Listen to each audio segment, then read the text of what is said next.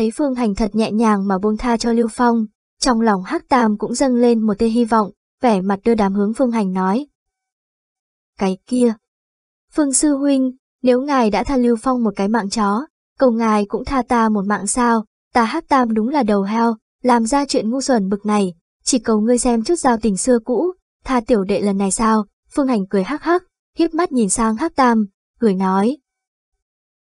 Hắc Tam sư huynh, thật ra tiểu đệ vẫn luôn rất cảm kích ngươi, dù sao thời điểm mới vừa vào ngoại môn, được sự chiếu cố của ngươi, ngay cả căn nhà gỗ gần dòng suối nhỏ kia, cũng là ngươi ăn bài cho, bạc của Thiện Ti Giam, cũng là lúc đầu ngươi cho nợ, mấy ngày sau mập mạp chết bầm mới đem bạc trả cho ngươi. Hắc Tam chờ hắn nói đến những chuyện này, lập tức lộ ra một tia hy vọng, cổ như lò xo gật đầu liên tục, cười theo nói.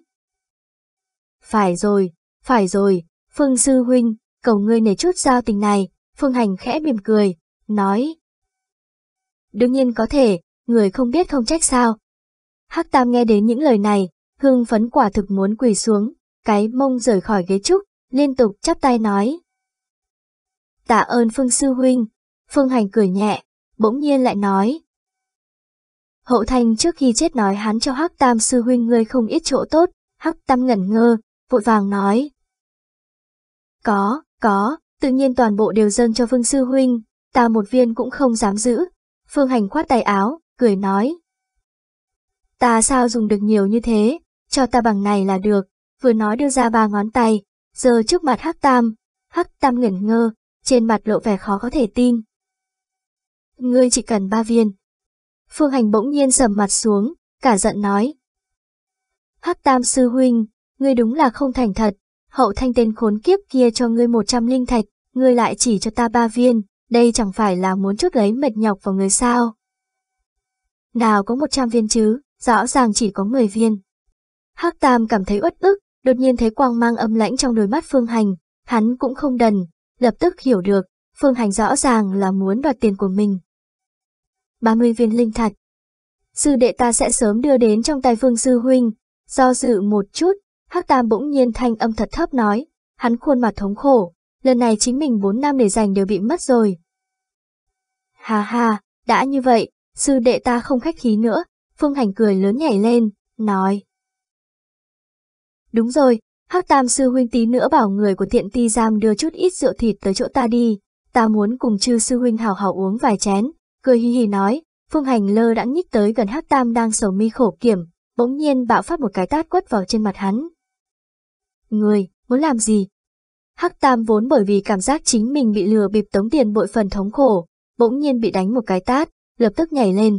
Phương Hành lạnh lùng cười một tiếng, giảm thấp thanh âm hướng Hắc Tam nói. Ngươi bán đứng tiểu gia ta, không giáo huấn ngươi một cái trong lòng thật sự khó chịu, bất quá ta hy vọng ngươi hiểu rõ, ta tát ngươi một cái, lấy của ngươi 30 khối linh thạch cũng không quá mức, không tin, ngươi đại khái có thể xem Lưu Phong tên phế vật này ở trong mấy ngày tới sẽ có kết quả ra sao, thấy được kết quả của hắn, rồi hãy tới tìm ta nói chuyện sao. Dứt lời, Phương Hành nhấc lên một vò rượu ngon trên bàn, nghênh ngang mà đi. Hắc Tam vẫn ngơ ngác đứng tại nguyên chỗ, thầm nghĩ, Lưu Phong đã bị ngươi thả đi rồi, còn có thể có kết quả gì chứ? Hắc Tam lúc đầu có chút xem thường, bất quá chuyện này phát triển hoàn toàn không như Hắc Tam suy nghĩ, bởi vì hắn nghe nói ngày hôm sau, Lưu Phong đã bị người ta mang đi nơi nào, Hắc Tam cũng không biết, chỉ biết bắt đầu từ ngày đó, Lưu Phong mất đi toàn bộ tin tức. Tiếp sau đó, ước chừng qua 7-8 ngày thời gian, mới dần dần có phong thanh truyền ra, mang Lưu Phong đi, chính là Huyền Chiếu sư huynh, nghe nói hắn nghiêm hình ép hỏi Lưu Phong thời gian rất lâu, cũng muốn hỏi ra một chuyện, nhưng Lưu Phong cuối cùng không nói gì, kết quả bị Mạnh Huyền Chiếu đánh chết, thi thể bị ném vào núi rừng. Nuôi dã thú, tên của hắn trong ngoại môn cũng bị xóa đi, giống như người này chưa từng xuất hiện ở sơn môn vậy. Hắc Tam biết được chuyện này, sợ hãi cả người đổ mồ hôi lạnh, hắn lập tức cả đêm chuẩn bị 30 khối linh thạch đưa tới cho Phương Hành, cuối cùng lại ngoan tâm, vừa tìm người mượn thêm 10 khối, ngoài ra còn chuẩn bị rất nhiều chân quý linh đan rượu dược, ước chừng một phần hậu lễ, đưa cho Phương Hành, lại ở trên bàn rượu. Hướng Phương Hành hồ rượu nửa đêm, mới cảm thấy yên tâm. Phương Hành cũng bắt đầu từ lúc này, cuộc sống ở Thanh Khê Cốc bỗng nhiên tốt lên, Thiện Ti Giam nơi đó không cần giao một đồng tiền, mỗi ngày tự có rượu thịt thượng hạng đưa tới, mà trong Thanh Khê Cốc, người quen của hắn cũng giống như bỗng nhiên nhiều hơn, từng cái đệ tử Thanh Khê Cốc thấy hắn, cũng sẽ cung kính cùng hắn chào. Hỏi, cứ như hắn là đại nhân vật nào đó. Dĩ nhiên, hắn hôm nay coi như là đại nhân vật, người mà ngay cả chấp sự Hắc Tam thấy cũng sẽ cung kính thỉnh an, há có thể không phải là đại nhân vật. Huống chi, tiểu quỷ điều này nghe nói còn cùng Huyền Chiếu sư huynh quan hệ tốt vô cùng.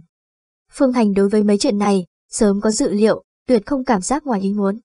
Mạnh Huyền Chiếu chiếm được cái đầu mối kia, nhất định sẽ bắt Lưu Phong đi hỏi, cũng nhất định sẽ dùng hình đối với hắn, mà Lưu Phong đã bị mình đánh cho bị thương nội tạng, chỉ cần Mạnh Huyền Chiếu đám người hạ thủ hơi nặng một chút như vậy, Lưu Phong nhất định là người chết.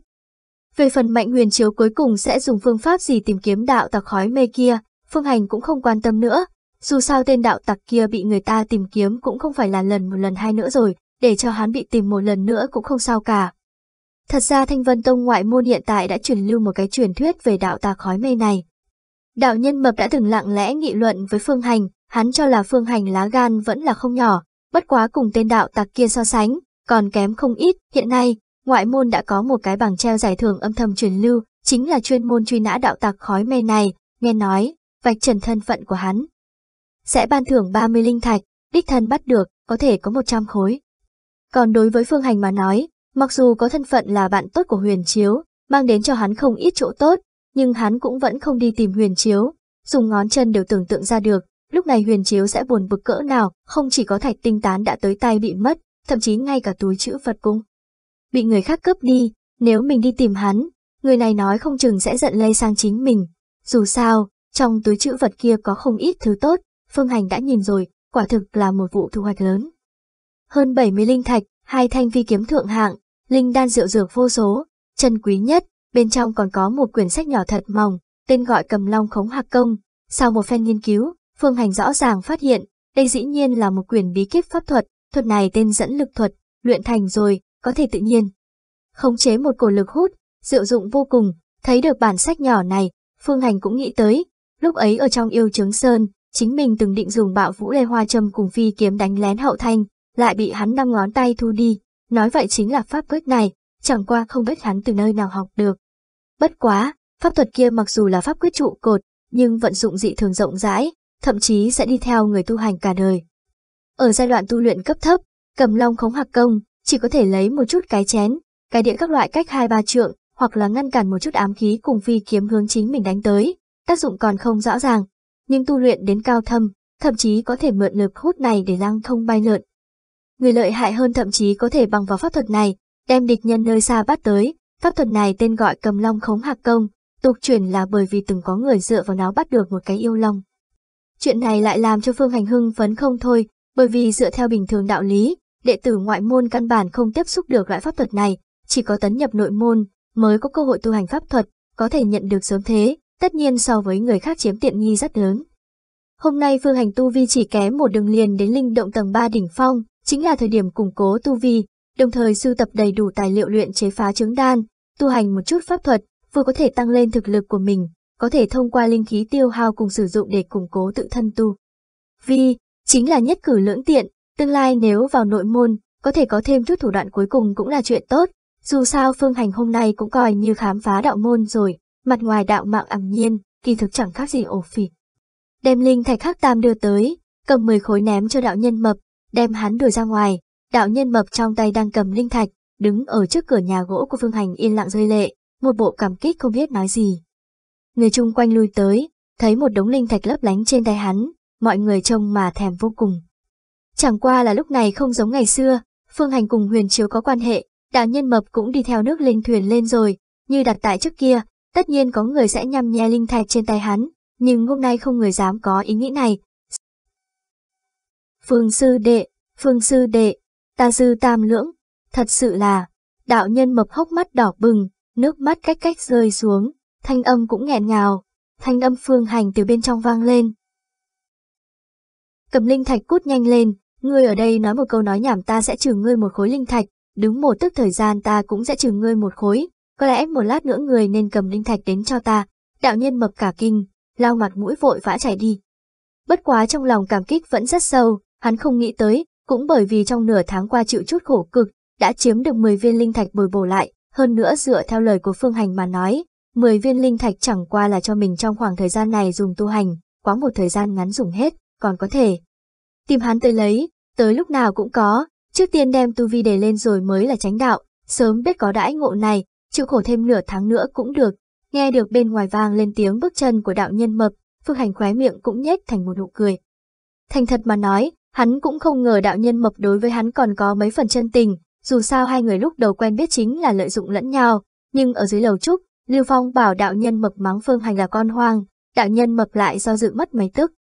Phương Hành thật ra không để ý điều này, cho dù đạo nhân mập thật sự mắng, đối với hắn mà nói cũng không làm sao cả, nhưng nếu đạo nhân mập không mắng, đây cũng là một phần chân tình hiếm có. Đạo nhân mập đại khái cũng không ngờ mấy tức do dự của mình, đổi lấy chính là sự tán thành chân chính trong đáy lòng Phương Hành. Dĩ nhiên, loại nhận thức này cũng không đạt tới trình độ có thể lấy mạng đổi mạng được, nhưng cũng ở trong lòng Phương Hành chiếm cứng một chút phân lượng. Mập mạp chất bầm này, thật là người ngu cũng có phúc phận của người ngu. Phương Hành ngồi yên một hồi, châm chọc một tiếng, sau đó lắc đầu, bắt đầu tu luyện cầm long khống hà công. Trước đem khẩu quyết cầm long khống hà công mặc niệm mấy lần, hiểu rõ rồi, Phương Hành mới bắt đầu dựa theo lời phía trên pháp quyết, dựa theo một loại lộ tuyến phiền phức ở trong cơ thể của mình vận chuyển linh khí. Đầu tiên là chậm rãi vận chuyển mấy lần, đợi đến khi vận chuyển thuần thục, Phương Hành bỗng nhiên đột nhiên tăng nhanh tốc độ, trong nháy mắt, linh khí xuyên qua kinh mạch, sau đó đột nhiên ngưng tụ ở trên lòng bàn tay phải. Hô, trong phòng gỗ đột nhiên xuất hiện một đạo cuồng phong, quay tròn trên mặt đất, sau đó biến mất ở ngoài 1 trượng. Cuồng phong nổi lên vô cùng đột ngột, đột nhiên mà sinh, lại nhanh chóng tiêu tán, thổi chúng chén đũa trên bàn loạn hưởng. Quả nhiên có thể đột nhiên xuất hiện một đạo lực lượng, chỉ là rất khó khống chế. Phương Hành âm thầm nhíu mày, cổ lực lượng này vô hình vô dạng, vô cùng khó khống chế, cần phải tu luyện thời gian dài. Hơn nữa chỉ thi triển một chút như vậy, hắn đã phát hiện linh khí của mình hao tổn đến 1/10, nói vậy coi như mình thuần thục, pháp thuật kia tiêu hao linh khí cũng phi thường kinh người, cũng khó trách Thanh Vân Tông không cho phép đệ tử ngoại môn tiếp xúc pháp thuật rồi, trừ một loại tàng tư trong lòng ra, đệ tử ngoại môn thi triển pháp thuật kia tiêu hao cũng vô cùng kinh người, không thực sự thực dụng, nói vậy cho dù là hậu thanh, liên tục thi triển loại pháp thuật này, nhiều nhất cũng chỉ có thể kiên trì thời gian hơn 10 tức mà thôi. Hơn nữa, đây là dưới tình huống hắn không dùng pháp thuật khống chế vật quá lớn hoặc quá nặng, hoặc là cho hắn một khối cự thạch nặng ngàn cân, để cho hắn dùng pháp thuật kia để khống chế bay lượn trên không trung, nói vậy hắn có thể kiên trì 3 tức thời gian cũng không tệ rồi. Một lần đã muốn nắm giữ một loại pháp thuật, vốn chính là không thực tế, dù sao nhàn rỗi không có chuyện gì, luyện nhiều là được. Liên tiếp 4-5 ngày thời gian, Phương Hành đều tu luyện cầm long khống hạc công, dĩ nhiên, hắn chỉ tu luyện vào buổi tối. Dù sao lai lịch của pháp quyết này không thể lộ ra ngoài ánh sáng, hắn còn không dám công khai hiển lộ trước mặt người khác, mặc dù giá họa cho Lưu Phong, huyền chiếu bên kia vẫn không có truyền đến tin tức gì, nhưng Phương Hành cũng không dám chắc huyền chiếu có hoài nghi chính mình không, cho nên hắn bình thời vẫn cố gắng làm việc. Khiêm tốn, cả ngày núp ở nhà gỗ nhỏ tu luyện, cơ hồ ngay cả cửa cũng không bước ra, ngay cả số lần cùng đạo nhân mập uống rượu cũng giảm bớt. Ở người khác xem ra, đều cho là Phương Hành hoàn thành đạo môn phù chiếu một lần, kiếm thêm một khoản tiền tài phi nghĩa, đang mượn khoản tiền của phi nghĩa này cố gắng tu luyện gấp bội, nói lý ra người hâm mộ cũng có, người than tiếc cũng có, người kêu hắn quá may mắn cũng có. Vô luận như thế nào, Phương Hành sau chuyện này, mờ mờ ảo ảo trở thành một người có danh tiếng ở ngoại môn, dù sao trong đệ tử ngoại môn nhập môn lần này, người thứ nhất hoàn thành phù chiếu, danh hiệu này còn có mấy phần giá trị. Dĩ nhiên, cũng có người thầm mắng hắn ngu, thật vất vả có được thạch tinh tán, tự nhiên lại tặng không cho người khác. Phải biết rằng đây là vật hi hãn, mặc dù giá trị bản thân nó không cao, nhưng thắng ở 2 chữ cần thiết, nếu đem tới quỷ thị mà bán, ít nhất chừng 100 khối linh thạch cũng đơn giản, nhưng mà đấy chỉ là giá cả hiện nay, theo thời gian chuyển rời, trong ngoại môn người tu vi đạt đến linh động tầng 3 đỉnh phong càng ngày càng nhiều, người cần thạch tinh tán càng ngày càng nhiều, giá tiền còn có thể càng ngày càng cao. Dĩ nhiên, cũng có người cho rằng Phương Hành thật ra chính là người thông minh, nếu hắn không đem thạch tinh tán bán cho huyền chiếu sư huynh, bằng chút bổn sự ấy của chính hắn, sớm sẽ bị người cướp đoạt bao nhiêu lần không biết. Thậm chí đừng nói là thạch tinh tán, những vật khác mà đạo môn ban thưởng đại khái cũng sớm đã bị cướp đoạt một chút không còn. Hôm nay hắn đưa ra thạch tinh tán, lại chiếm được huyền chiếu sư huynh chiếu cố, ngoại môn không người dám ức hiếp hắn, chẳng phải là kết quả tốt nhất ư? Dĩ nhiên, buồn bực nhất chính là huyền chiếu sư huynh rồi, cả ngoại môn cơ hồ cũng biết Phương Hành đem thạch tinh tán đưa cho hắn, nhưng chính bản thân hắn ngay cả lông của thạch tinh tán cũng không chạm tới được một sợi. Hết lần này tới lần khác hắn cũng không có biện pháp nào với Phương Hành, chuyện này truyền ra rồi, người người đều biết Phương Hành tặng hắn thạch tinh tán, hắn chính là không muốn chiếu cố Phương Hành, cũng phải nhắm mắt mà nhận, nếu không người người cũng sẽ mắng hắn là hạng người vong ân phụng nghĩa. Bất quá cũng may, Phương Hành rất biết điều, chưa từng van cầu hắn cái gì, tựa như tiểu tử kia chỉ cần không có ai khi dễ hắn là tốt rồi. Dĩ nhiên, Mạnh Huyền Chiếu cũng không biết, chuyện này vốn chính là Phương Hành cố ý tiết lộ cho người khác. Hắn chính là lo lắng Mạnh Huyền Chiếu sau khi bị cướp đi thạch tinh tán. Thẹn quá thành giận, đổ tội đến trên đầu của hắn, cho nên cố ý dùng miệng lưỡi mọi người để kiềm chế hắn. Bảo bối, đến đây đi. Trong nhà gỗ nhỏ, Phương Hành chăm chú nhìn bình rượu trên bàn cách 2 trượng, thi triển cầm long khống hạp công. Linh lực vận chuyển trong người, một đạo dẫn lực đột nhiên sinh ra, cuộn lên vò rượu hướng Phương Hành bay tới. Chẳng qua là mắt thấy vò rượu đang bay tới chỗ chính mình, trên đường bay tới lại bỗng nhiên kiệt lực, ba một tiếng rơi trên mặt đất. Pháp thuật kia thật khó. Phương Hành không hài lòng hít một hơi khí lạnh, hắn đã tu luyện 3 ngày rồi, tỷ lệ thành công của pháp thuật kia vẫn là rất thấp, điều này làm cho hắn có chút như đưa đám, có cảm giác hận không thể băm tay mình ra. Từ nhỏ tới nay, hắn cũng rất thông minh, ở trong ổ phỉ học đủ loại chiêu cho lần nào cũng thành công, nói là thần đồng cũng không quá đáng, lại không nghĩ rằng hôm nay học tập một cái pháp thuật đơn giản nhất của đạo môn, lại nhiều lần thất bại. Lại đến, Phương Hành lại đem một cái vò rượu, đặt ở trên bàn. Đồ chơi này hắn không thiếu, Hắc Tam vì vuốt đuôi hắn, chuyển tới ước chừng trên 100 vò, cũng nhét ở dưới giường. Phương Hành vốn nói uống không được nhiều như vậy, Hắc Tam đã nói uống không được ném chơi cũng tốt, cho nên Phương Hành thật dùng nó tới ném chơi. Liên tục thi triển 5-6 lần, mỗi một lần đều thất bại, khiến Phương Hành vào đầu bứt tai, còn muốn tiếp tục tu luyện nữa, lại phát hiện linh lực trong cơ thể đã tiêu hao gần hết, không thể làm gì khác đành uống một ngụm linh tử, bổ sung tự thân linh khí. Hắn chính là đinh đẳng tư chất, vốn tự thân hắn không cách nào hút lấy linh khí tràn đầy trong thiên địa, chỉ có thể dựa vào linh khí ngoại giới để bổ sung. Hôm nay theo hắn tu vi tăng trưởng, thân thể đã bị linh khí rèn luyện 2 lần, tẩy gân phạt tủy, cũng dần dần có thể hút lấy một chút linh khí, bất quá linh khí khôi phục vẫn rất chậm, tư chất ưu dị giáp đẳng tư chất đệ tử, linh khí hao hết sạch, đại khái chỉ dùng 2-3 canh giờ đã có thể khôi phục rồi. Mà Phương Hành cần 1-2 ngày thời gian tới khôi phục, chậm đến cực hạn, bất quá thông qua tiêu hao linh thạch tới khôi phục mà nói, cũng chỉ cần nửa ngày thời gian, mà uống linh tử mà nói, nửa canh giờ đã đủ.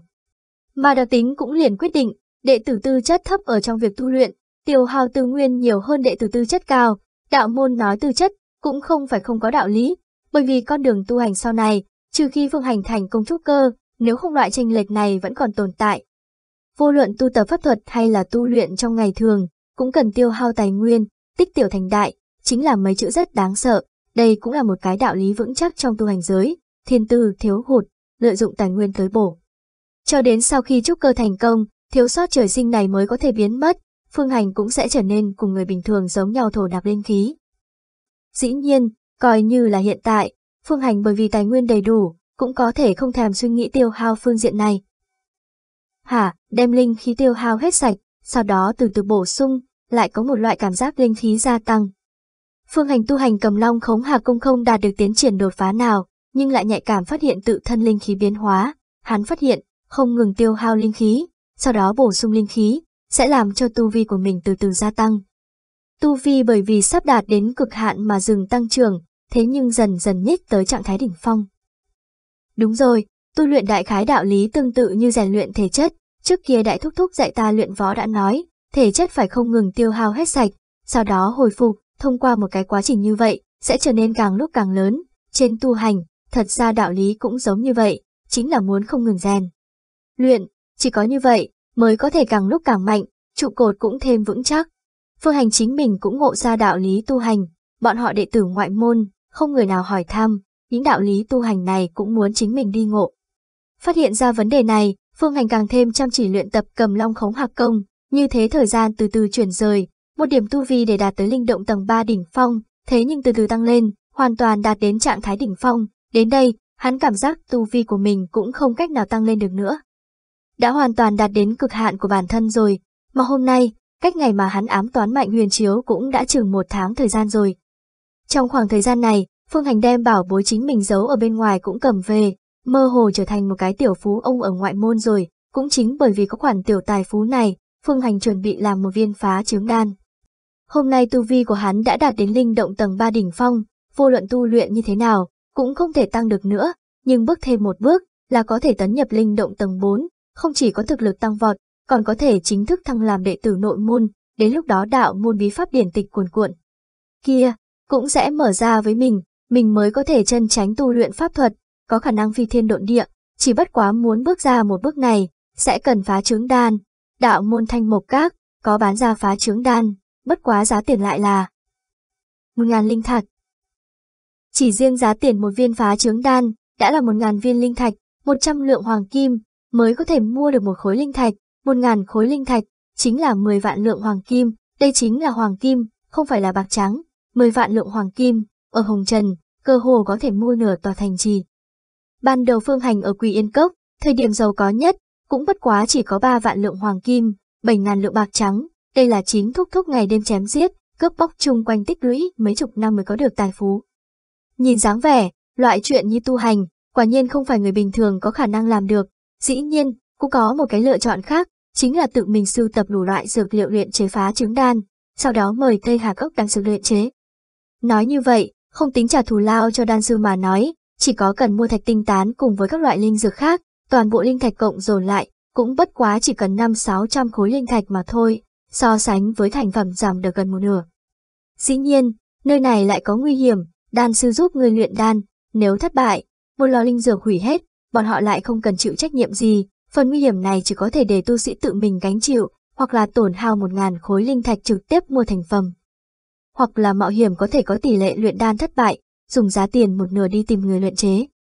Muốn nói về, Phương Hành hôm nay cũng không tính nghèo rớt mồng tơi, hắn nhận lấy phù chiếu lần này, đã kiếm được 100 khối linh thạch, lại ở trên thân Hậu Thanh, Liễu Tam, Tiền Thông ba người, tổng cộng kiếm được ước chừng 200 linh thạch, hơn nữa từ Mạnh Huyền chiếu nơi đó đoạt được, trong tay Hắc Tam lấy tới, sở hữu chừng 500 khối linh thạch, ở cả ngoại môn cũng coi như hiếm thấy, bất quá, dù như thế, trực tiếp mua phá trứng đan vẫn còn kém một nửa, nhưng nếu tìm đan sư luyện đan mà nói, Phương Hành sẽ thoải mái hơn nhiều. Dù sao thông qua đan sư luyện phá trứng đan mà nói, chỉ cần chính mình chuẩn bị tài liệu là được, mà tài liệu quý trọng nhất trong đó chính là thạch tinh tán. Vẹn vẹn một mục này đã ước chừng đáng giá 300 khối linh thạch, so với những linh dược khác cộng lại còn nhiều hơn, mà trong tay Phương Hành đã có thạch tinh tán. Rồi, nói cách khác, hắn chỉ cần tốn hao 200 linh thạch, có thể kiếm đủ các tài liệu khác. Dĩ nhiên, tìm đan sư luyện đan, sẽ gặp phải nguy hiểm luyện đan thất bại, phương pháp duy nhất có thể giảm thiểu cái nguy hiểm này, chính mời một cái đan sư cấp bậc cao hơn giúp mình luyện đan, cấp bậc càng cao, nguy hiểm sẽ càng nhỏ. Ở đạo môn lâu như vậy, Phương Hành cũng đối với một chút tình huống của tu hành giới đã hiểu rõ không sai biệt lắm. Đan sư tổng cộng phân làm 5 giai đoạn, theo thứ tự là Thanh Lô Đan Đồ, Xích Lô Đan Sư, Tử Lô Đan Vương, Mạc Lô Đan Tông, Ngọc Lô Đan Thánh. Mỗi một đẳng cấp lại phân làm 10 giai, đẳng cấp càng cao, thủ đoạn luyện đan lại càng cao minh. Thanh Vân Tông cũng có một phân chi chuyên môn tu luyện đan pháp, chính là Tây Hà Cốc, trong đó cao minh nhất tục truyền là Tây Hà Cốc truyền pháp trưởng lão Thanh Điều, cấp bậc chính là Xích Lô Đan Sư, chẳng qua không biết cụ thể cấp bậc, mà trong hàng đệ tử của Tây Hà Cốc đều là Thanh Lô Đan Đồ, như mấy trăm Tây Hà Cốc đệ tử, cấp bậc cao thấp tự nhiên cũng khác nhau, đệ tử lợi hại nhất đã là nửa bước Xích Lô rồi, mà đệ tử này, Phương Hành cũng đã gặp, chính là Hứa Linh Vân ban đầu ngoài sơn môn đem tiểu man ôm vào trong môn. Đan sư đẳng cấp càng cao, tỷ lệ luyện đan thành công cũng sẽ càng cao, mà giá để mời bọn họ xuất thủ cũng sẽ càng cao. Bất quá giá tiền cụ thể, không có một cái gì để tham khảo, dù sao những người bên cạnh Phương Hành hôm nay, phần lớn là những người không luyện nổi đan, Phương Hành tìm bọn hắn chỉ có thể hỏi thăm một chút tình huống đại khái, cụ thể như thế nào, còn phải tự mình khảo chứng. Nghĩ như vậy, Phương Hành tính toán tự mình đi khảo sát một phen. Quyết định chủ ý, Phương Hành liền hướng thảo tinh đường của đệ tử ngoại môn đi một lần, mua một chút thảo dược luyện chế phạt khí đan. Phạt khí đan chính là ở người tu hành cảm giác khí huyết cuồn cuộn, khống chế không được linh khí dùng để trấn áp linh khí, thuộc về một loại đan dược cấp bậc không cao, nhưng luyện chế vô cùng phức tạp, chính là dùng để thi thố tài nghệ của đan sư. Dù sao phá trứng đan quan hệ trọng đại, Phương Hành sẽ không tìm người giúp mình luyện chế ngay, cho nên hắn chuẩn bị lấy phạt khí đan tìm hiểu trước, sau khi xác định chính mình tìm được rồi một cái đan sư có thể làm cho chính mình yên tâm, mới có thể thương nghị chuyện luyện chế phá trứng đan cụ thể. Phạt khí đan khó khăn còn cao hơn phá trứng đan, đan sư có thể đem phạt khí đan luyện tốt, luyện chế phá trứng đan cũng không có vấn đề lớn. Mang theo tất cả linh dược luyện chế phạt khí đan, Phương Hành gói thành một cái túi, liền hướng Tây Hà Cốc đi tới. Tây Hà Cốc ở phía Tây Vân ẩn phong, tới gần vị trí 10 vạn linh điền, dễ dàng thu linh dược, nơi đây cùng Thanh Vân Tông trên căn bản là ngăn cách, đệ tử trong tông cũng rất ít cùng đệ tử bình thường của Thanh Vân Tông lui tới, một mảnh sơn cốc này khoảng gấp 10 lần Thanh Khê Cốc mà Phương Hành hiện đang ở. Đãi ngộ của đệ tử Tây Hà Cốc cùng đệ tử bình thường vốn bất đồng, coi như là ngoại môn, cũng có động phủ của mình. Những đệ tử tu tập đan pháp này không giống đệ tử bình thường, cũng không lấy tu vi bản cao thấp, mà là lấy thành tựu đan pháp làm chủ, có thể luyện ra đan dược cấp bậc gì, địa vị sẽ cao bấy nhiêu, mà muốn đi vào Tê Hà Cốc cũng là cần thiên phú, hoặc là chính là trời sinh thích hợp luyện đan mộc linh, hoặc là hỏa linh huyết mạch, hoặc là chính là đối với y đạo cùng linh dược có thành tựu cực cao mới được. Hứa Linh Vân để ý Tiểu Man như thế, là bởi vì Tiểu Man chính là mộc linh huyết mạch. Mộc linh huyết mạch trời xanh thân cận linh dược, thậm chí có thể thay đổi dược hiệu cùng số tuổi của linh dược, tu tập đan pháp, làm ít công nhiều, tiến vào dược linh cốc, liền thấy khắp nơi thanh u an hòa, dược hà thành phiến, một con đường nhỏ, thông nơi nào đó sâu tận trong mây. Tìm ai vậy? Phương Hành đứng ở cửa cốc, gãi gãi đầu, định trực tiếp từ cửa cốc bắt đầu hỏi thăm. Ánh mắt đảo qua, thấy phía trước một cái động phủ, chính có một đan đồ trẻ tuổi ở bên trong ruộng cắt cỏ. Phương Hành nặn ra một khuôn mặt tươi cười, nghênh đón, nào ngờ còn chưa mở miệng, thanh niên đan đồ đã nhìn qua hơi đánh giá Phương Hành, mặt không chút thay đổi nói. Xuất thủ một lần, vô luận luyện đan gì, đan thành vẫn là đan phế, cũng muốn 10 khối linh thạch. Phương Hành nhất thời ngây ngốc một chút. À, ngươi biết ta tới luyện đan ư? Đan đồ xem xét Phương Hành một cái, nói. Đệ tử ngoại môn đến Tê Hà Cốc chúng ta, không phải là vì luyện đan thì là cái gì? Đám đan sư này cứ như bố đời vậy. Phương Hành cười khổ một tiếng, nói. Được rồi, ta muốn luyện một lò phạt khí đan. Lời còn chưa nói xong, thanh niên đan đồ đã nhíu mày, nói. Phạt khí đan luyện chế phiền toái, cần 3 chuyển 12 hỏa, 7 tôi 9 sát linh, 10 khối linh thạch quá ít, ít nhất phải 30 khối linh thạch mới có thể được ta xuất thủ một lần. Phương Hành bị hắn làm chấn động, cẩn thận hỏi. Ta đây hỏi một câu nữa, người có bao nhiêu thành nắm chắc? Đan đồ nhất thời không vui, quát lên. Ngươi người này, không hiểu quy củ như vậy ư? Đan sư luyện đan, một nói thiên cơ, hai nói địa khí, ba nói tài nghệ đan sư, thành cùng không thành, đều xem thiên ý, sao có thể hỏi tỷ lệ được? Phương Hành im lặng, liếc mắt, nói. Ngươi lấy tiền luyện đan, ta vẫn không thể hỏi ngươi nắm chắc một chút. Đan đồ đứng lên, bất đắc dĩ lắc đầu, nói. Hiện tại thế đạo này, người không hiểu quy củ thật sự càng ngày càng nhiều rồi, cũng được, nói thẳng cho ngươi nghe, ta là nhị giai đan đồ, luyện phạt khí đan này, có 3 thành nắm chắc. Ta nhổ vào, Phương Hành trực tiếp nhảy lên, kêu lên. 3 thành nắm chắc ngươi dám thu ta 30 khối linh thạch, làm như linh thạch của ta từ trên trời rơi xuống ư? Đan đồ này cười lạnh một tiếng, nói.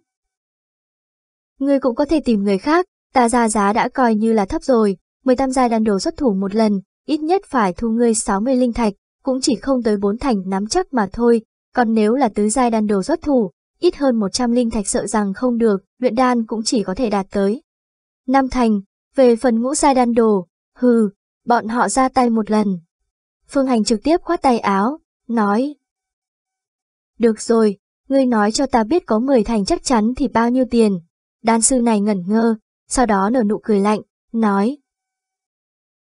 Tê Hà Cốc đệ tử, có 10 thành nắm chắc luyện một lò đan này, chỉ sợ chỉ có Linh Vân sư tỷ, nàng ra tay một lần, thậm chí cần 30. Phương Hành ngây ra, cười nói. 30, vậy ta còn tìm ngươi làm gì, nói cho ta biết nàng ở chỗ nào. Đan sư cười lạnh một tiếng, nói. 30 viên trung phẩm linh thạch. Trung phẩm linh thạch, Phương Hành nhất thời ngần ngơ, sau đó xấu hổ nói. Sao nàng không đi ăn cướp đi, trung phẩm linh thạch chính là một loại linh quáng ẩn chứa nhiều linh khí hơn, một viên đổi được 100 hạ phẩm linh thạch. Nói cách khác, Hứa Linh Vân ra tay một lần, sẽ cần 3.000 linh thạch, đủ để mua 3 viên phá trương đan. Ngươi muốn thì đi mà luyện. Đan sư quay đầu không hề để ý tên nhà quê này nữa.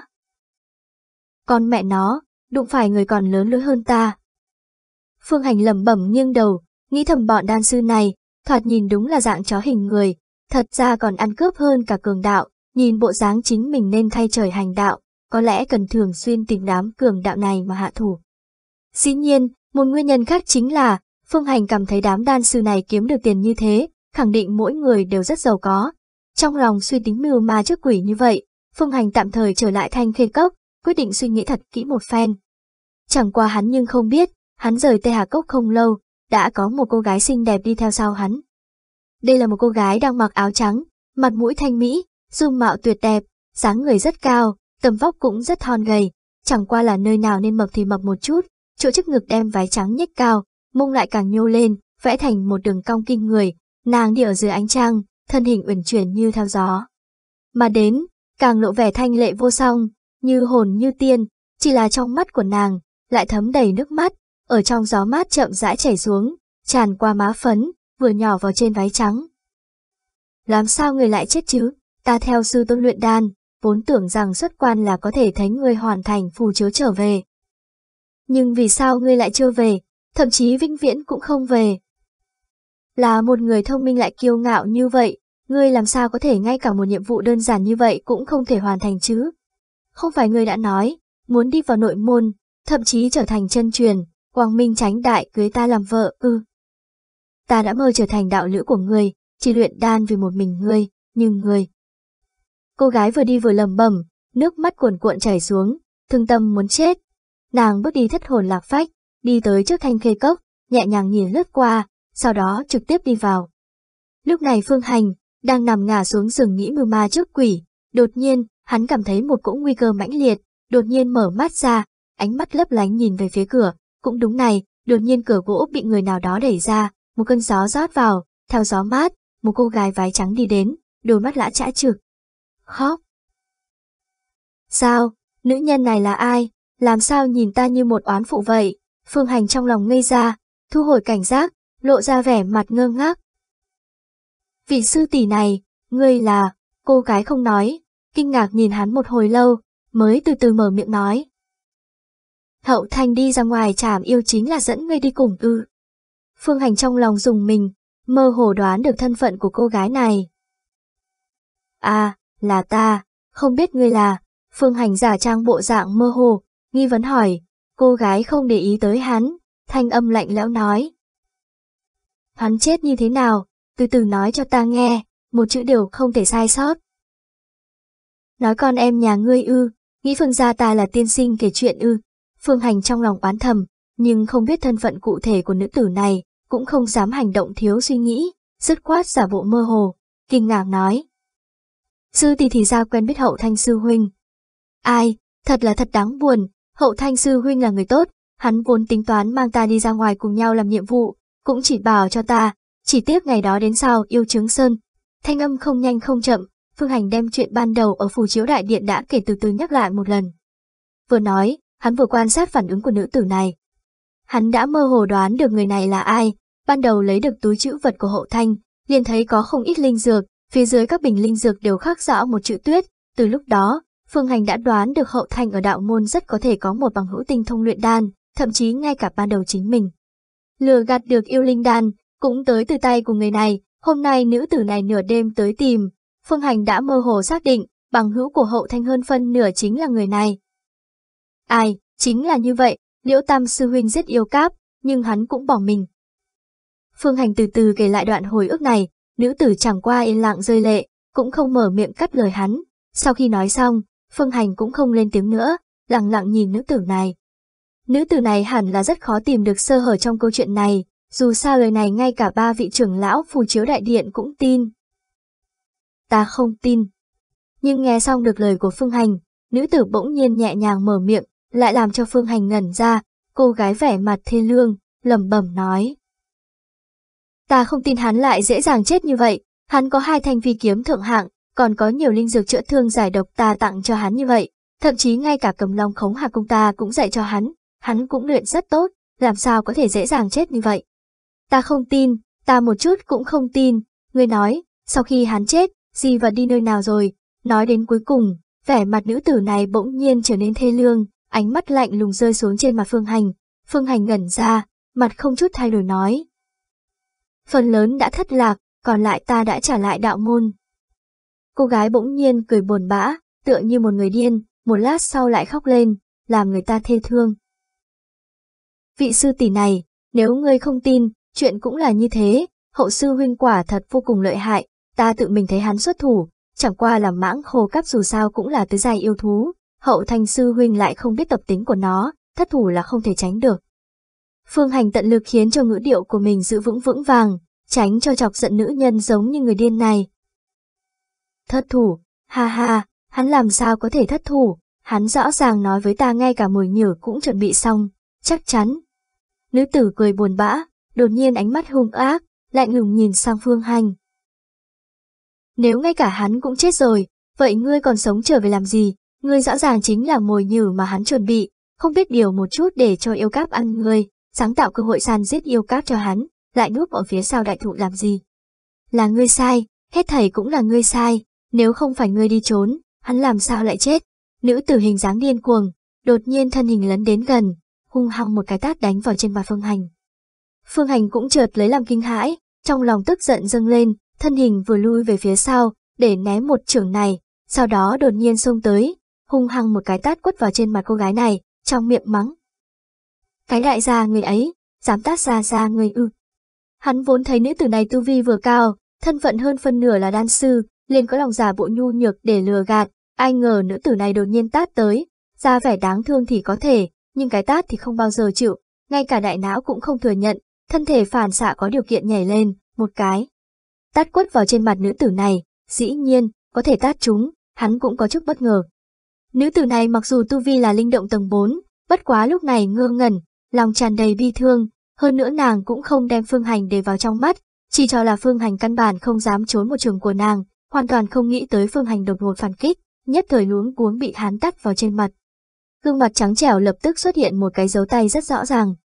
Phương Hành thấy đã trở mặt, quyết định không giả bộ nữa, hung hăng nói. Con mẹ nó, ngươi là tình nhân của Hậu Thanh, muốn khóc tang thì đến nơi khác khóc đi, đừng ở trước mặt tiểu gia giở trò hung ác, nếu không có tin ta cũng giết chết ngươi hay không. Cô gái bị đánh một tát này, cũng ngẩn ngơ, khó có thể tin nhìn Phương Hành, nhưng đang nghe được những lời này của Phương Hành, ánh mắt nhưng đột nhiên sắc bén, lạnh giọng nói. Ta đoán quả nhiên không sai, ngươi không đơn giản như vẻ bề ngoài, Hậu Thanh chết khẳng định không phải là tình cờ, tất nhiên là ngươi dùng âm mưu quỷ kế hại hắn. Ngươi nói, có phải ngươi giết hắn hay không? Phương Hành cười lạnh nói. Đừng ngậm máu phun người, Hậu Thanh chết là do hắn gieo gió gặt bão, không thể trách tới trên đầu tiểu gia. Ngươi nếu trong lòng còn nghi vấn, có bản lãnh đi đạo môn kiện ta đi, xem đạo môn có tin ngươi hay không. Nữ tử ánh mắt đột nhiên tỏa ra sát khí, giọng căm hận nói. Ta sẽ đích thân báo thù cho hắn, làm sao cần bẩm báo đạo môn chứ? Vừa nói, đột nhiên vung tay lên, một đạo hấp lực tuôn ra mà đến, lại muốn đem Phương Hành hút tới. Ở trong thanh khê cốc lại dám động thủ, can chó của ngươi thật lớn. Phương Hành quát lạnh, hắn biết đây chính là Cầm Long Khống Hạc Công, lập tức linh khí cả người chấn động, hai tay vung tới, cũng thi triển Cầm Long Khống Hạc Công, hai đạo dẫn lực trên không trung chạm vào nhau, nhất thời khơi dậy từng đạo kình phong, bắn ra bốn phía. Phương Hành làm xong động tác này, liền xoay người lại, rút ra đoàn đao. Trong ống giày, gió rét vung lên, muốn cận thân chiến đấu. Nữ tử vốn tưởng rằng vung trường là có thể đem Phương Hành bắt tới tay, lại không nghĩ rằng Cầm Long Khống Hạc Công dùng 3 thành lực đạo không có hiệu quả, trong lòng cũng hơi chần chừ, bất quá nàng không dành suy tư, phất tay đánh ra một đạo pháp thuật khác, một chút ánh lửa nhanh chóng vô cùng hướng mặt Phương Hành đang bổ nhào lên phía trước đánh tới, hỏa quang kia thoạt nhìn chỉ cỡ ánh nến, vô cùng tầm thường, bất quá trong lòng Phương Hành chợt nhận ra một cảm giác nguy cơ cực đoan, Cầm Long Khống Hạc Công đột nhiên thi triển. Oanh! Cầm Long Khống Hạc Công của Phương Hành thật ra còn chưa tu luyện tới nơi tới chốn, bất quá ở trước người tạo ra một tầng lực trường vô hình lại là đủ rồi. Hỏa quang bay đến trước mặt Phương Hành, lập tức bị kình khí trước người Phương Hành ngăn trở, trên không trung dừng lại một chút, mà Phương Hành thì mượn thời cơ hiếm thấy này, cả người hướng ngoài cửa sổ nhảy ra, ngay tại chỗ lăn tròn, trốn ra 3-4 trượng, cùng lúc đó, ánh lửa cũng đã đánh vào trên tường trong nhà gỗ phía sau hắn. Nhất thời một tiếng vang thật lớn, ngọn lửa cao 3-4 trượng xông lên, ngọn lửa sáng ngời, chiếu sáng bầu trời đêm, nhiệt độ kinh người, Phương Hành trong tim lại trầm xuống lạnh như băng. Một đạo ngọn lửa nho nhỏ như vậy đã có uy lực lợi hại như thế sao? Nếu là đánh vào trên người của ta, đây chẳng phải là... Đàn bà thúi, lão tử giết chết ngươi. Phương Hành càng nghĩ càng giận, khuôn mặt nhỏ nhắn đỏ bừng, mặt tràn đầy sát khí, trầm giọng giống lên. Sư một tiếng, cửu xà kim viêm kiếm uy lực lớn nhất trực tiếp tế ra, hóa thành một đạo kim quang, đi chém bạch y nữ tử. Nữ tử này xuất thủ, đã uy hiếp tới cái mạng nhỏ của hắn, lập tức để cho hắn nổi lên ý niệm liều mạng, cái gì cũng chẳng quan tâm.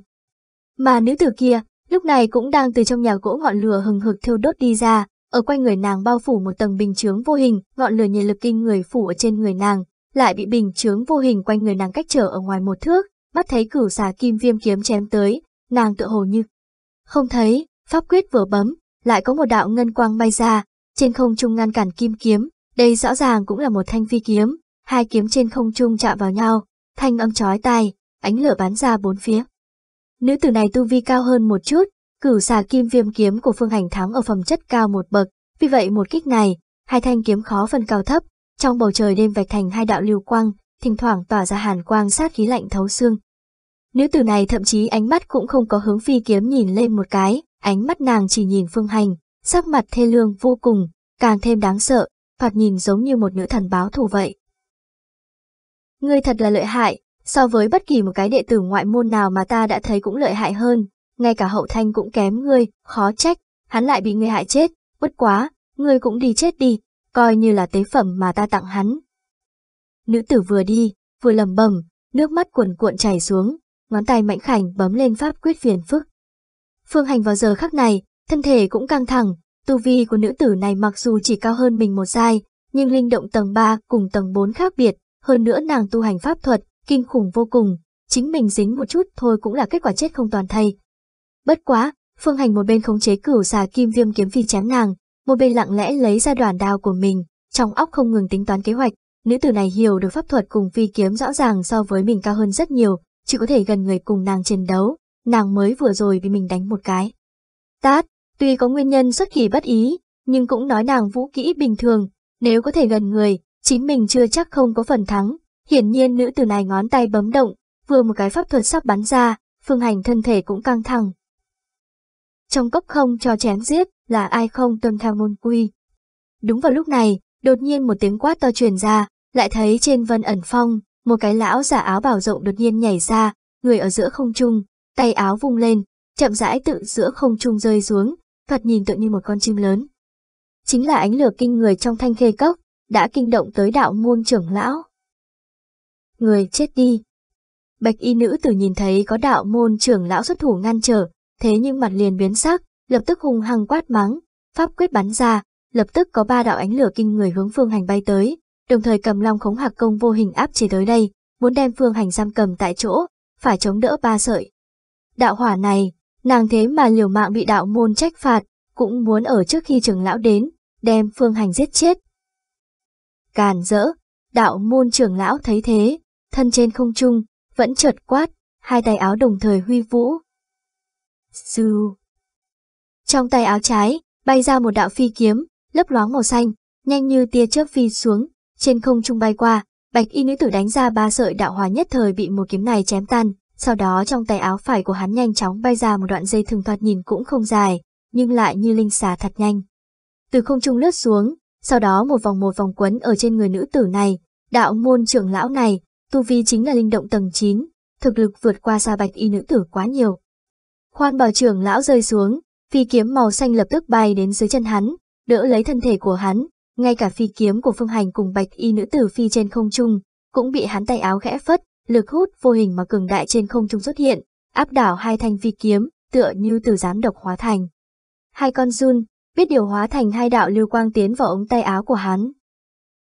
Ngươi là đệ tử Tây Hà Cốc ư, vì sao lại chạy đến Thanh Khê Cốc để gây chuyện? Khoan bảo trưởng lão thu phi kiếm của hai người bọn họ, cũng là ánh mắt lẫm liệt, nhận ra y phục của nàng, nhìn thấu lai lịch của nàng, nhất thời lớn tiếng quát hỏi. Ta muốn giết hắn, ta muốn giết hắn. Bạch y nữ tử không ngừng giãy giụa, tựa như căn bản cũng không nghe được lời của trưởng lão. Mà Phương Hành lạnh lùng nhìn nữ tử này một cái, xoay người hướng trưởng lão trên không trung vái một cái, cất cao giọng nói. Trưởng lão minh giám, trước đó không lâu đệ tử cùng đệ tử ngoại môn Hậu Thanh hậu sư huynh nhận lấy đạo môn phù chiếu, đi ra ngoài trảm yêu, kết quả Hậu Thanh sư huynh bất hạnh bỏ mình, đệ tử may mắn hoàn thành phù chiếu trở về. Phù chiếu đại điện 3 vị trưởng lão đã điều tra thật giả chuyện này, phán định đệ tử. Ngươi nói láo, ngươi tiểu tặc ác độc này, ngươi đã hại Hậu Thanh, còn ở nơi này nói dối. Bạch y nữ tử ra sức giãy giụa, nhưng không thoát khỏi pháp khí của khoan bào trưởng lão trói buộc, chỉ có thể điên cuồng lăng nhục. Phương Hành lạnh lùng nhìn nàng một cái, tiếp tục nói. Nữ tử này hình như là tình nhân của Hậu Thanh Hậu sư huynh, tối nay bỗng nhiên tìm tới tận cửa, luôn miệng nói cái gì. Hậu Thanh sư huynh mang đệ tử đi ra ngoài, vốn là đem đệ tử làm mồi nhử, dùng để câu giết yêu cáp. Hậu Thanh sư huynh đã chết, đệ tử còn sống, chính là không hoàn thành trách nhiệm của mồi nhử. Tội ác tày trời, cho nên nhất định phải đem đệ tử chém giết, làm tế phẩm cho Hậu Thanh sư huynh. Lúc này bị tiếng vang do hắn cùng với bạch y nữ tử đại chiến, đi ra không ít đệ tử Thanh Khê Cốc ở trong phòng len lén theo dõi, hơn có không ít trưởng lão cư ngụ ở chung quanh Vân Ẩn Phong thần niệm quét tới, âm thầm chú ý tình huống nơi này. Phương Hành lớn tiếng như vậy, lập tức đưa tới chúng nhân chú ý. Dù sao tình nhân, mồi nhử, những từ ngữ này thật sự quá mức làm người ta chú ý. Khoan Bảo trưởng lão nghe vậy, nhất thời mi tâm dựng lên, trầm giọng nói. Tốt lắm, không cần nói nữa, hắn phải ngăn cản Phương Hành, bởi vì Phương Hành nói ra, đều là chuyện xấu của đạo môn. Hậu Thanh coi hắn làm mồi nhử mang đi ra ngoài, cho dù chúng trưởng lão cũng trong lòng hiểu được, nhưng trước mặt mọi người nói ra, không phải là chuyện tốt. Thanh Vân Tông âm thầm cho phép các đệ tử dùng một chút thủ đoạn quá khích, nhưng cũng không có nghĩa là những thủ đoạn này có thể nói ra ngoài miệng. Danh môn chính phái, chính là danh môn chính phái, nếu là mọi chuyện đều không nói thủ đoạn, chỉ luận kết quả, vậy cùng ma môn có gì khác nhau đâu. Càng làm cho Khoan Bảo trưởng lão tức giận, chính là nữ đệ tử Tây Hà Cốc này muốn báo thù. Khoan Bảo trưởng lão cũng thông hiểu các chuyện xấu xa trong phái, trong suy nghĩ của hắn, Hậu Thanh nếu mang hắn làm mồi đi ra ngoài câu giết yêu cáp, như vậy bị người ta giết, cũng chỉ có thể trách chính mình vô dụng, nguyện đánh cuộc thì phải chấp nhận thua, dù sao cũng là chính mình làm chuyện như vậy trước, bị người giết còn có lời gì để nói, mà nữ tử này mù quáng đến báo thù, đây quả thực là không đem môn quy để vào trong mắt. Lùi một bước mà nói, người muốn báo thù cũng không thể đem chuyện này làm ầm ĩ như vậy. Bị làm ầm lên như thế, mọi người không chỉ biết chuyện Phương Hành bị coi làm mồi nhử, còn biết chuyện nàng cùng Hậu Thanh mờ ám với nhau, đối với đạo môn mà nói, đây quả thực là một chuyện xấu hổ. Phải biết nói, đạo môn dù sao cũng là đạo môn, mặc dù không cấm hôn phối, nhưng cũng không cổ vũ các đệ tử yêu đương, ở đạo môn xem ra, ít nhất cũng phải đột phá trúc cơ hoặc là rời núi, mới có thể nói đến kết hôn. Người nữ tử này, thật to gan, nếu đứa nhỏ này nói không sai, ngươi chính là phạm liền mấy tội, cũng được, nếu ngươi là đệ tử Tây Hà Cốc, lão phu không đến phạt ngươi, chỉ để cho truyền pháp trưởng lão Tây Hà Cốc ngươi tới dẫn ngươi về dạy dỗ. Khoan Bảo trưởng lão lạnh lùng nói, tiện tay ném ra một đạo linh phù, hóa thành lưu quang hướng phương hướng Tây Hà Cốc bay đi. Dĩ nhiên là đệ tử Tây Hà Cốc, lại dám xông đến Thanh Khê Cốc chúng ta giết người. Đây không phải là Phương Hành danh tiếng vang dội kia sao, nghe nói hắn là bạn tốt của Mạnh Huyền Chiếu sư huynh. Hừ, Huyền Chiếu sư huynh làm sao có thể vì hắn mà trở mặt với đệ tử Tây Hà Cốc chứ, tiểu tử này chỉ sợ đã mất đi chỗ dựa. Đúng vậy, vô luận là nguyên nhân gì, đệ tử Tây Hà Cốc cũng không thể đắc tội, trong Thanh Khê Cốc, mọi người đều thì thầm bàn tán chuyện vừa rồi. Đối với bọn họ mà nói, Tây Hà Cốc đệ tử nắm giữ đan pháp, cũng là nắm giữ mệnh mạch trên con đường tu hành, tuyệt đối không thể đắc tội. Bên trong tiếng thảo luận của mọi người ở đây, đột nhiên phương hướng Tây Hà Cốc, một mảnh bóng đen nhanh chóng bay tới, đợi tới gần rồi, mọi người đã thấy rõ, rõ ràng là một con bạch hạc khổng lồ vô cùng, dương cánh bay tới, tốc độ cực nhanh, mà trên bạch hạc thì khoanh chân ngồi một cô gái diện mục trong trẻo lạnh lùng. Dung nhan tuyệt mỹ, chẳng qua là lãnh nhược băng xương, thân mặc một bộ quần áo tuyết trắng. À, tới là Linh Vân sư tỷ. Có người cúi đầu kêu lên, mọi người lập tức đồng thời ngẩng đầu, đi xem đệ tử chân truyền trong truyền thuyết. Linh Vân bái kiến Hồng trưởng lão, không biết lúc này rốt cuộc xảy ra chuyện gì. Hứa Linh Vân cưỡi hạc mà đến, đứng phía trên Thanh Khê Cốc, hướng Khoan Bảo trưởng lão thi lễ, thấp giọng hỏi. Linh Vân, tại sao là ngươi tới, sư phó của ngươi đâu? Khoan Bảo trưởng lão khách khí hỏi, cũng không có vì bối phận của Hứa Linh Vân mà khinh thường nàng. Trên thực tế, tu vi của Hứa Linh Vân cũng chỉ thấp hơn so với hắn một giai, hơn nữa bởi vì nàng trẻ tuổi, tiền đồ bất khả hạn lượng, ngày sau một khi trúc cơ, tiền đồ so với phần lớn trưởng lão đạo môn càng thêm rộng rãi, vì vậy đạo môn trưởng lão đối mặt đệ tử chân truyền cũng chưa bao giờ bắt tội. Sư tôn mới vừa luyện một lò trúc cơ đan, đang bế quan điều tức, Linh Vân thẹn làm đại sư tỷ của Tây Hạc Cốc, nhận được trưởng lão truyền phù, liền thay thế sư tôn ta xử lý chuyện này, Hứa Linh Vân nói. Khoan Bảo trưởng lão gật đầu, nói. Ngươi chính là đạo môn chân truyền, cũng có tư cách xử lý chuyện này. Vừa nói, linh lực vừa động, bó âm thành tư, đem chuyện đã xảy ra nơi này lấy phương pháp truyền âm nhập mật nói cho Hứa Linh Vân, bất quá hắn đối với chuyện này cũng hiểu rõ không sâu, lúc này nói phần lớn là thuật lại lời của Phương Hành mới vừa rồi. Hứa Linh Vân nghe vậy, sắc mặt dần dần lạnh lùng, bỗng nhiên hai mắt co rụt lại, tinh quang bạo xạ, rơi vào trên người bạch y nữ tử đang bị pháp khí khốn tiên tác trói, quát lên. Lâm Thanh Tuyết, vì sao ngươi vừa xuất quan, đã gây chuyện như thế? Bạch y nữ tử Lâm Thanh Tuyết cười cười ngốc nghếch, lẩm bẩm nói. Chính là mới xuất quan liền biết được chuyện này, mới đi báo thủ thay hắn. Hứa Linh Vân chân mày lập tức nhíu lại, hướng Khoan Bảo trưởng lão nói. Hồng trưởng lão, Lâm Thanh Tuyết nương theo bên người sư tôn, giúp sư tôn bế quan luyện đan để ý hỏa lò, ước chừng bế quan 77-49 ngày, vừa mới xuất quan, tâm lực quá mệt mỏi, thần trí mơ hồ, đến nỗi phạm vào sai lầm lớn như vậy, mong Hồng trưởng lão thứ tội. Linh Vân đem nàng mang về Tây Hà Cốc nghiêm. Khắc quản giáo, ngươi xem thế nào? Hồng trưởng lão hơi khẽ cau mày, hắn tự nhiên cũng biết gọi là mang về nghiêm khắc quản giáo vân vân, chẳng qua là lời khách sáo, bất quá Tây Hà Cốc đệ tử luôn luôn như thế, cơ hồ chẳng khác gì nào ngoài quy tắc của đạo môn, hắn cũng không có biện pháp gì, cũng không thể vì một cái đệ tử nho nhỏ mà đắc tội với Tây Hà Cốc trưởng lão, nhẹ nhẹ gật đầu, nói. Làm phiền. Tạ ơn Hồng trưởng lão, Hứa Linh Vân thản nhiên cười, hướng Hồng trưởng lão thi lễ, vừa nhìn về phía bạch y nữ tử. Hồng trưởng lão nhẹ nhàng thở dài, tay áo vung lên, pháp khí trói trên người Lâm Thanh Tuyết lập tức tự động cởi ra, bay trở về tay áo của hắn. Lâm Thanh Tuyết vừa được tự do, thân thể nhất thời loáng choáng, sau đó mới một lần nữa đứng vững. Thật không ra gì, trở lại Tây Hà Cốc, xem sư tôn làm sao phạt ngươi, còn không mau theo ta trở về. Hứa Linh Vân vỗ cổ Bạch Hạc chậm rãi đáp xuống, chuẩn bị đón Lâm Thanh Tuyết trở về. Lâm Thanh Tuyết buồn bã cười cười, từ từ đi tới chỗ Bạch Hạc, đi ngang qua bên cạnh Phương Hành, nàng nhìn Phương Hành một cái, bỗng nhiên sầu thảm cười một tiếng, nhẹ nhàng nói. Dù sao đã phạm vào môn quy, không bằng dứt khoát giết hắn sao. Trong khi nói chuyện, đột nhiên pháp quyết bắn ra, vừa thi triển một đạo hỏa thuật hướng Phương Hành đánh tới, mọi người thấy thế, nhất thời kinh hãi, lần này nàng cách Phương Hành quá gần, cho dù là Hồng trưởng lão cũng đã không còn kịp ngăn trở, bất quá cũng đúng lúc này, Phương Hành thân hình đột nhiên động. Người khác có lẽ sẽ buông lòng cảnh giác đối với nữ nhân này, hắn thì không vậy mà một mực lưu ý tới nàng.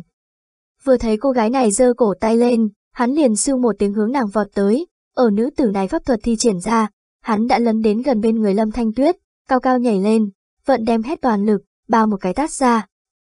Phốc. Lâm Thanh Tuyết xuất kỳ bất ý, nhất thời bị Phương Hành một cái tát vào trên mặt, thân hình trực tiếp bay ra ngoài, ngã ở ngoài 3 trượng, đạo pháp thuật bị nàng thi triển kia, cũng lập tức đánh sang nơi khác, rơi vào trên mặt đất, đốt ra một cái hố to. Trong lúc nhất thời, Thanh Khê Cốc tĩnh lặng không tiếng động, cũng bị một màn trước mắt dọa cho sợ ngây người, ở sau khi Hồng trưởng lão cùng Tây Hà Cốc Linh Vân sư tỷ đều đã đến, lại vẫn xuất hiện một màn như vậy. Tây Hà Cốc nữ đệ tử này, ngay trước mặt Linh Vân sư tỷ, cũng muốn chém giết Phương Hành, có thể nói thật là điên cuồng, mà Phương Hành tiểu tử này, thế nhưng một cái tát bay tiểu mỹ nhân như hoa như vấn kia, cũng có thể nói thật là ác độc. Càn rỡ, dám đả thương đệ tử Tây Hà Cốc ta ư? Hứa Linh Vân nhướng mày, bỗng nhiên quát một tiếng, thân hình từ trên lưng Bạch Hạc lướt tới, tựa như tiên nữ trong chốc lát lần đến gần bên cạnh Phương Hành, bàn tay vung lên, đang muốn một cái tát đánh vào trên mặt Phương Hành, thay Lâm Thanh Tuyết báo thù một trường này. Nàng làm đại sư tỷ Tây Hà Cốc, trực tiếp không nhìn Lâm Thanh Tuyết ám toán Phương Hành, mà chỉ thấy được Phương Hành đánh bay Lâm Thanh Tuyết. Tây Hà Cốc đệ tử không thể chịu nhục, cho nên nàng tính toán trước trả cho Phương Hành một cái tát rồi hãng nói. Xong đúng lúc này, Phương Hành bỗng nhiên hướng nàng chuyển tới, cắn răng cười một tiếng, nói. Linh Vân sư tỷ, tiểu man vẫn khỏe chứ? Là ngươi ư? Hứa Linh Vân một chưởng này đột nhiên thu lại, ánh mắt ngưng tụ, rơi vào trên mặt Phương Hành. Một tiếng tiểu man, lập tức làm cho nàng nhớ lại đứa nhóc như ăn mày ban đầu ở ngoài sơn môn. Dù sao, tiểu man hôm nay chính là tiểu sư muội có tiềm lực nhất Tây Hà Cốc, được sư phụ vô cùng sủng ái. Tiểu man cũng không biết Phương Hành cũng đã bái nhập đạo môn, Hứa Linh Vân cũng không tính toán nói cho nàng biết, nàng căn bản chưa từng nghĩ tới, Phương Hành thật sự có thể từ trong 10 vạn đạo đồng trở thành đệ tử ngoại môn Thanh Vân Tông. Bất quá nàng đối với người gọi Phương Hành này, thật đúng là ấn tượng khắc sâu. Dù sao ở Tây Hà Cốc, Tiểu Man luôn là không ngừng nhắc tới người này, ở trong suy nghĩ của Tiểu Man, tựa hồ chính là một đại sư tỷ cùng trúc cơ kỳ sư tôn, trong miệng nàng cũng không thần thông quảng đại bằng Phương Hành thiếu gia tựa như đứa ăn mày kia. Bởi vì ngại cái tên Tiểu Man quá khó nghe, Hứa Linh Vân cùng sư tôn cũng chuẩn bị đổi một cái tên khác cho Tiểu Man, nhưng Tiểu Man kiên quyết không đồng ý, nàng sợ một ngày nào đó thiếu gia tới Thanh Vân Tông tìm nàng, không có tên nàng, tìm không ra nàng.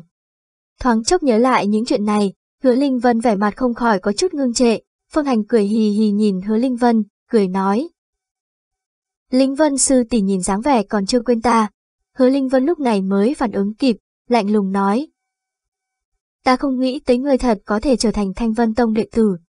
Phương Hành cười cười, nói: Cũng là Linh Vân sư tỷ cho ta cơ hội này, sư đệ trong lòng vẫn còn cảm kích, nghĩ muốn đi tìm ngươi nói cảm ơn, chẳng qua là ở đạo môn đường xá không quen, vì vậy vẫn không tìm được, mong rằng Linh Vân sư tỷ không lấy làm phiền lòng. Hứa Linh Vân mặt liền biến sắc, lạnh lùng nói: Ngươi tốt nhất không nên tới gần Linh Vân cốc của ta nửa bước, nếu không ta sẽ đánh gãy hai chân của ngươi. Đây là tại sao? Ta nhớ Linh Vân sư tỷ ngươi cùng Tiểu Man thì phải làm sao bây giờ? Phương Hành ra vẻ kinh ngạc. Hứa Linh Vân con ngươi co lại, thấp giọng nói: Ngươi có gì tư cách nhớ tới ta?